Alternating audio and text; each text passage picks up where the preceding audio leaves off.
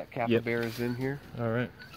I'm here with Rick DeRitter at Emerald Coast Zoo. Rick, how are things going? You guys are doing a little revamping right now, getting things ready for the next season. Yeah, we're getting excited, man. We finally passed all our tests. We got our licenses. We USDA says everything looks good. Good. There's a little capybara in here that's super fast. We don't want to let him out.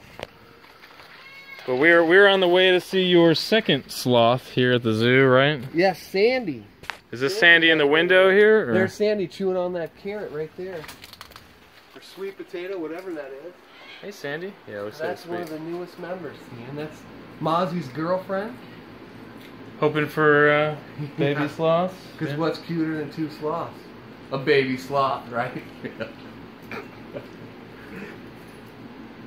And you put in a new enclosure up front too, and what's going to be in that new enclosure?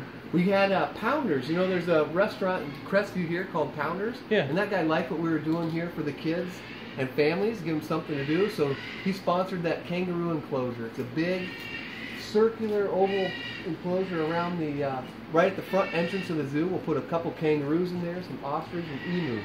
Awesome. So you'll feel like you're walking into Australia with a little bit of Africa with the ostrich.